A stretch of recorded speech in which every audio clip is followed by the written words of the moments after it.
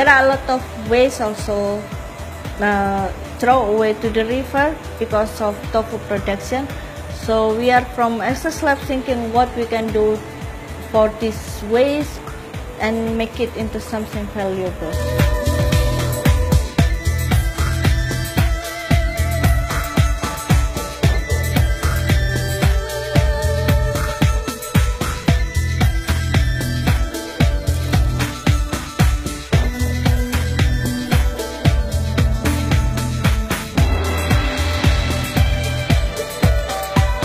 We have to wait for 10 days until the mixture become microbial cellulose.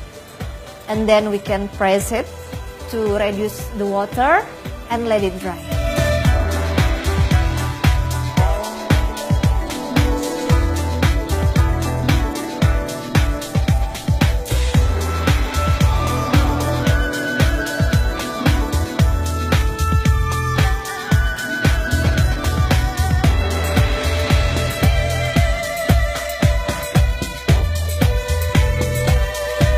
Maybe in the future this will be a new trend of material, or we just share it to everybody and people know it and can apply it for free.